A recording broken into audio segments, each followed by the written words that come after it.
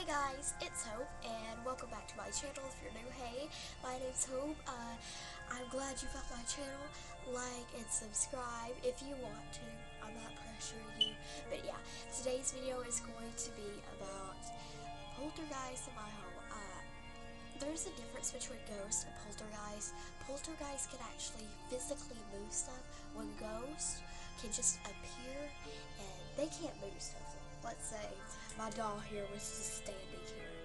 If a ghost couldn't push it over, but a poltergeist can push it over. Okay, so this is how I know it's a poltergeist.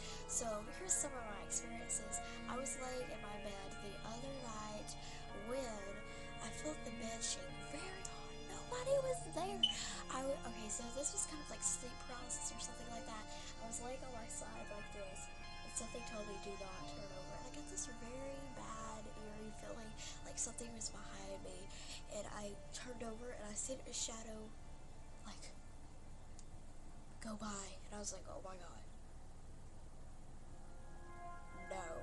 So that's basically the only thing that happened to me, but this happened to me, but it wasn't that, thing. But, okay, so I left my door closed. It was like completely closed, not cracked, not a little bit open. It was closed fully, and the door opened, and I was like, hello, like you do in scary movies, and it opened, and then I looked, nobody was there.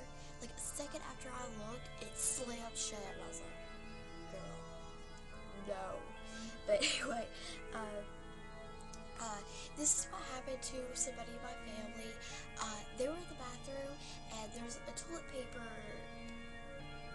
you know, the cardboard thing, right? Okay, so it was sitting at the floor, and then it just started rolling towards them, and then it rolled back. I didn't see this, but they told me, so poltergeist.